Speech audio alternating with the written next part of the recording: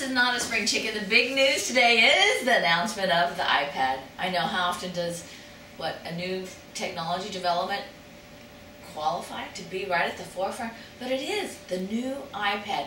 New, everything's better, looks better, greater. Wait a minute.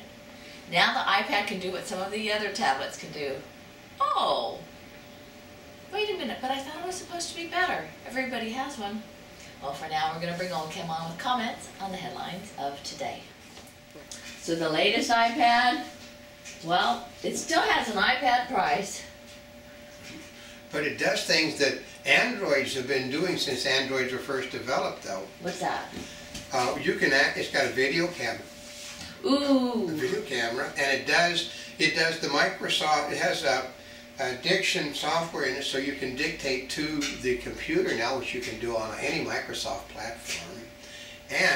But it still does the same thing. It still doesn't do the things that people want it to do, which is like Flash and other things. So what's the big news? Oh, it's now caught up to the regular tablets? Yeah, it's caught. But no, since it doesn't do they don't like Adobe, it's still behind them, and it still doesn't do communication, which is what it was designed to do. But it has an optional 4G internet connection. Yeah, but you can't talk on the thing. Oh. Yeah, no. Remember, it was always meant to be a replacement for the iPhone. You can talk over any Android they've ever built. Actually, they forgot about that. It was always so beautiful. Yeah. And Obama to see criminal charges against oil spectators. I know. Once again, okay, the market was going oop like that until he said, we're reorganizing the task force of organized crime to go after the oil speculators. And then the market, guess what the market did? It fell by 50 points immediately after Obama. Once again, we're going to take those people on.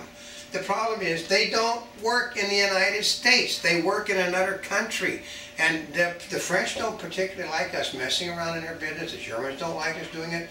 So it's also gas went up 5 cents a gallon more with Obama making a threat this morning. It did. And Peyton Manning is released. Oh yeah, Peyton Manning. Okay. They said that while they were very cordial today, that Peyton Manning has been, the backbone of the company. He's done this, he's done that. Privately, they said the SOB had an extra surgery and never told anybody about it, and he signed a contract knowing he couldn't play football. Basically, if they didn't want to cause a bigger stink, it basically is called grand theft. He didn't tell people he had a surgery, didn't tell people that he couldn't play last season, and signed a contract where he skinned the people for nearly $30 million. That's theft, folks. And they said there's no guarantee. They said, okay, he has his arm back. He can now throw a football downfield. They said he can't hit anything, but he can throw a football down the field, which he could probably do even with his neck. With a cast, he could do it because it's mechanical, but he can't take a hit. I know a football player for Kansas City had the same injury. One of the great young running backs of all time, he got hit. They brought it, he set out a season, did the same thing Manning did, came back, and in the first game, he got hit and then walked off the field and never came back because he'd been told that another solid hit could paralyze him. So Manning probably been told the same thing. That would be my guess. He's had 3 surgeries on his neck, folks. He's lucky he's still walking. That's right. And home sells up naturally. It's the case. They weren't up on Monday or Tuesday this week, so it's Wednesday. But by Friday they will readjust downwards again. They always do. And in an interview, Obama says he's not bluffing on Iran. Everybody in the world knows he's bluffing on Iran. This is a guy that basically, okay, last night the Democrats did everything but say, President of the United States, please bend over. We want to kiss your rear end because you are the greatest foreign policy president. You basically, stood up for Israel. You did this, you did that. The only problem is he didn't stand up for Israel on his press conference. He basically, well, they're going to have to work. They're going to have to wait and let sanctions. They're going to have to do this. They're going to have to do that, which was followed by Netanyahu saying again, we don't do what the President of the United States orders us to do, which basically means there are bad relations between. But Juan Williams said, I didn't hear any of that being said. And then they said, one of the people that's basically a Democrat said, he said, basically, you know what he said to during the press conference? He said, F you. to Israel on the press conference. And really? Juan Williams didn't hear him saying, well, they're going to have to be patient. If they want American support, they're going to have to learn to wait. You know, that's telling drop dead to Israel. And meaning-based therapy may aid terminal patients. This one is, you know, but first of all, it won't be covered under Obamacare. I'm not covered under Obamacare. I hate to tell you this, there's other people in this room that are not going to be covered under Obamacare in another year. Because what happens is when you become senior citizens, Obama doesn't give a rat's ass. And regulators seek input on cell phone interruptions. Yeah, because what happens is the cell phone companies are basically killing your cell phones if they think you're using too much bandwidth. Oh, would they do something like that? Yeah, they can turn your dang cell phone off because we've seen it happen. You know, all the minute, what happened? My cell phone's not on. They can turn it off by remote control. Yeah. They're sending out the signal. Yeah. And Yelp soars in market debut on Facebook optimism. Okay. Well, folks, today is Wednesday.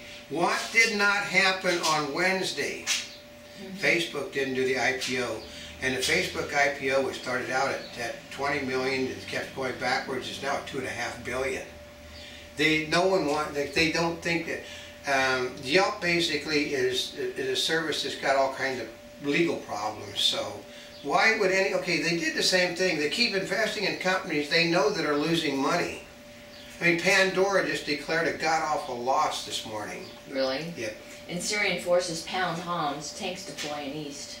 I know. What in the world? I mean, I would have thought, okay, you can tell how lack of seriousness the Syrian government has about handling the problem because they've got the second largest military in the Middle East, and all they do is hit the city every day with artillery fire, which means with that military they could take the city in a day, and they're not. They're just, it's just like they're trying to give people, you know, we're serious about stopping the insurrection, but we're not serious anywhere else but the one city. And China boosts defense spending by 11.2%. And guess how much Obama is getting ready to cut defense spending by 50%. Are you serious? Yeah. And Putin set to reclaim the Kremlin in Russian vote. The problem was he decided he was only going to win by 60%. They originally was 64%, then Yeltsin said, I think we have irregularities, so Putin basically threw 4% of the vote for him out. Isn't that great of him? They said that he didn't win the election, so throwing 4% of the vote out because of irregularities was a farce. In Greece, redundancy tips factory worker over the edge. Well, you know, because what happens is, in a socialized country, they hire a zillion people to do the same job, and what happened now is that they're having to let those people go because they can't, I think 109, well, here's the thing is, if you have 119,000 people doing jobs that other people are doing and you release them and you have no unemployment system in the country, what do you do with 119,000 people that generally occupy 119,000 homes? Yeah. And why much of North America skipped winter this year? Because it happens. It's not global warming.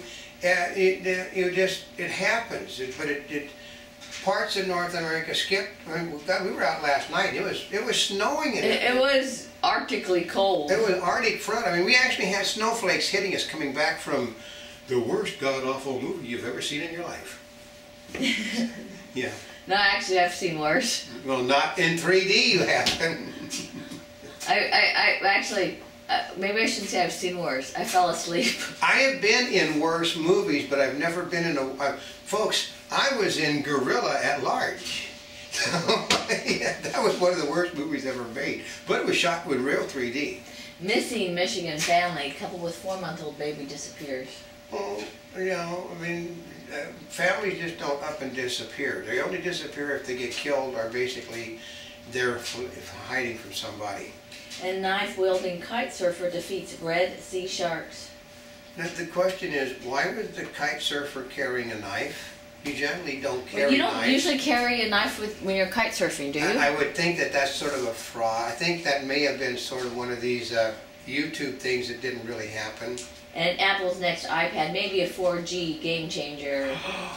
It has the capabilities of 4G. How long has ours been doing 4G? Since you got it. Since I got it. Yeah. Yeah, so therefore, Apple is in a catch-up mode, and okay, I heard today Apple has a negative buy on its companies because if this is the best that they can do without Steve Jobs, they're in big trouble.